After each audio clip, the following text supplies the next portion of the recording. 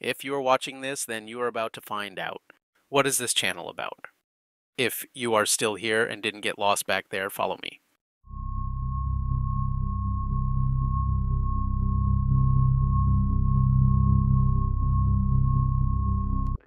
Ripley, Aliens 1986. Upon my discovery of Kyber.ai, video generative tool, the first thing that I wanted to try was make something with Ridley Scott's Alien theme. Fascinated by this sci-fi growing up. For me in this genre, Aliens is second to none. Went to sleep the next day.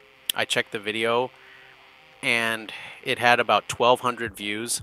So for someone who has never seen more than 20 to 30 views on anything they shared, it can change something inside your head.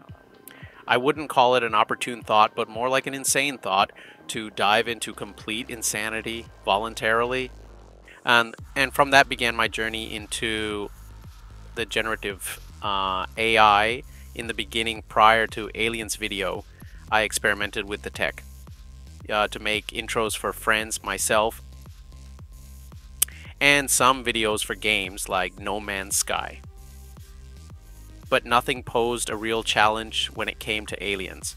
Almost getting frustrated with how the xenomorphs looked in the beginning and the tech still evolving. I worked with what I had, but not satisfied at all, kept looking and finding ways to create the authentic look. At this point, I wasn't even thinking of making short stories, but just to get the look right.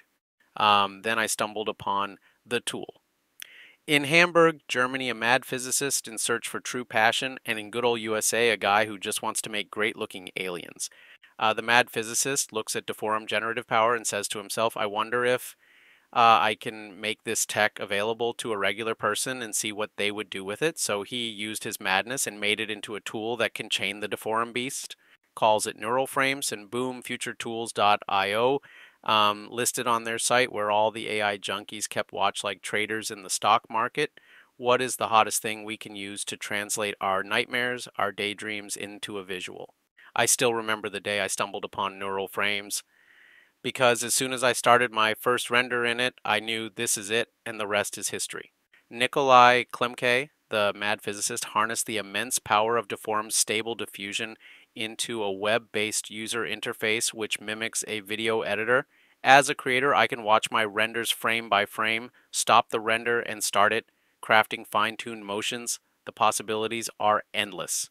The rest of the video will showcase my finesse, polishing the aliens look for my content. I congratulate you if you have watched the video this far. Kudos to you, viewer.